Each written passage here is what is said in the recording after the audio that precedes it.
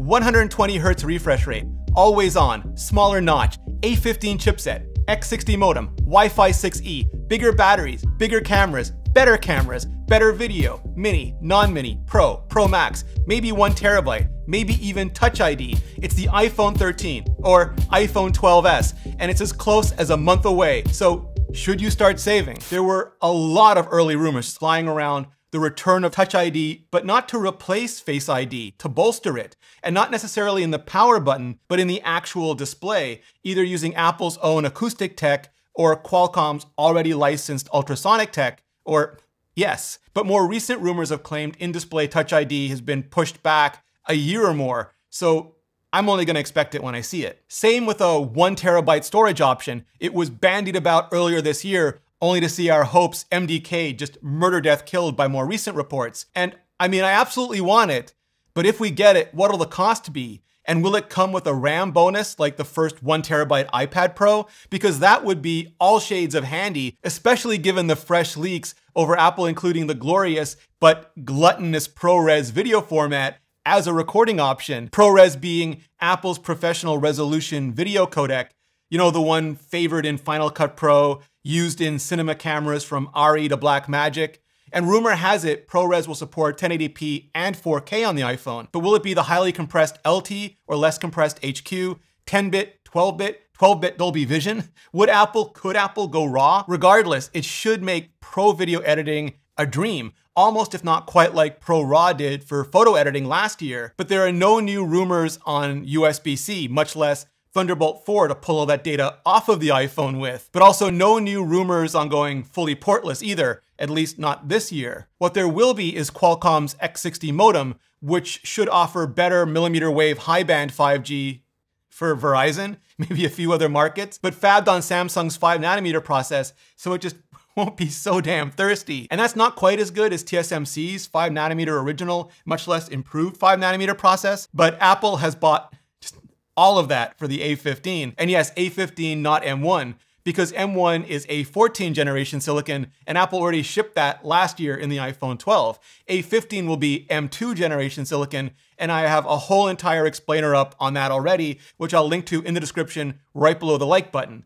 And we'll probably be looking at somewhere around the usual 20% boost to single core performance, maybe more, hopefully more for the graphics cores, maybe some extra vector efficiencies from ARM v9, and whatever other surprises Apple manages to tape into the other silicon IP. As to the Wi-Fi 6E, that's like Enterprise E, the same thing, just the best version of it. And in this case, that just means same potential speed, but it can go to the 6 gigahertz range, which is less congested, meaning you should actually see more of that potential speed if you have a compatible router. Personally, I skipped 6 because 6E is the Wi-Fi update I've been looking for. Also on deck, according to the latest reports, is cinematic video, which adds computational depth of field, or bokeh, basically what portrait mode has been doing for photos going on 5 years already, but with better face tracking for video. So does Apple really have the silicon and segmentation algorithms necessary to make it work on video? I really hope so, because it'll be just one less reason to lug around those much bigger, heavier cameras. On the still side, the dual rear cameras on the non-Pro models are expected to go diagonal, but since it seems like early rumors of LiDAR coming to all the models have just come and gone, will it actually make a difference in terms of image fusion, or is it purely aesthetic so everyone will know that you have the new units? You'll be able to do that new unit flex. Sensor shift though, which is basically Apple's version of in-body image stabilization, or IBIS, which debuted in the iPhone 12 Pro Max wide-angle camera, sounds like it's coming to more of the cameras on more of the models, but does that mean all or just most? Basically, bigger and better sensors all around though, including and especially the ultra-wide angle, which will start autofocusing all on its own now. Giant pixel bin sensors and massive periscope zooms seem to be another year or couple away. But this will still all mean way better looking low light, night, and astrophotography as well. And all for the low price of just the biggest, most enormous camera bumps ever on the backs of the phone, but with an equal and opposite reduction in the notch size on the front of the phone, thanks to Apple just better integrating all of the components, which should look especially great on the iPhone's first ProMotion display, which is Apple's name for adaptive refresh rate. And that means it can boost up to 120 Hz for buttery smooth scrolling and better gaming, but also drop down to 48 Hz to show movies the way nature and Hollywood intended, 24 Hz for static photos and interfaces, and to balance out that higher power draw from the higher refresh rates, pretty much what the iPad Pro has been doing since 2017.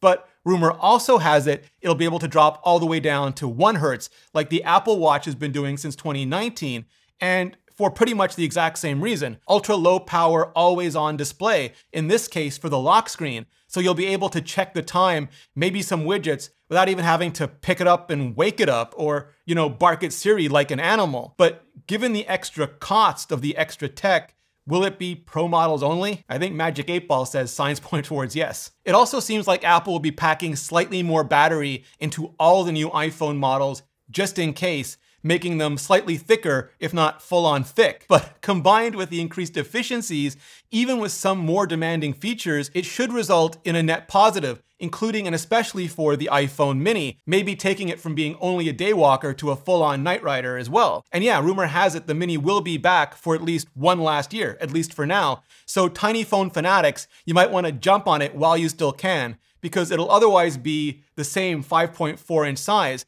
Same with the non-Pro and the Pro, the same 6.1-inch sizes for both of those, and the same 6.7-inch size for the Pro Max. Also similar colors, silver, some variation of gold, and maybe matte black, even bronze rumored for the Pros. For the regulars, black, white, and red, with a couple or few wildcard options, so orange, yellow, green, purple, maybe pink. Then if Apple wants to temper expectations like they did with the iPhone XS, they'll slap a 12S on the slides. Or if they want to push it hard, they'll go full on, full number again, like they did with the iPhone 8. And Tim Cook will just good morning us right into the iPhone 13. But real talk for a minute, just because Apple makes a new iPhone every year does not mean you need to upgrade your iPhone every year. Any more than car companies or TV companies making new models every year means you need to upgrade your car or TV every year. It just means that any year that you're ready to upgrade, you'll always get the latest, greatest model possible, which should last you the longest amount of time possible until you're next ready to upgrade. Or you just get an offer that is way too good to pass up,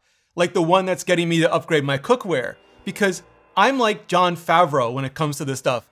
Not Iron Man Jon Favreau, and not Elf Jon Favreau, but yes, those two. But Chef Jon Favreau, the one who obsesses over every little detail, who recognizes cooking is the closest we humans can ever come to actual alchemy IRL, just like today's sponsor, Made In, who've worked with renowned chefs and artisans to produce some of the world's best knives and wine glasses and pots, and in this case, pans. And Made In delivers with premium kitchen tools available directly to you without the markup and with a lifetime guarantee. And right now, because you're watching this video, Made In is offering you 15% off your first order with promo code Rene, R-E-N-E. This is the best discount available anywhere online for Made In products. Just go to madeincookware.com/Rene and use promo code Rene for 15% off your first order. That's madeincookware.com/Rene, promo code Rene. Clicking on that link really helps out this channel. And to help you decide if it really is time for you to upgrade or not, I've got deep dives on all the rumored iPhone 13 features. So just hit up that playlist and I'll see you in the next video.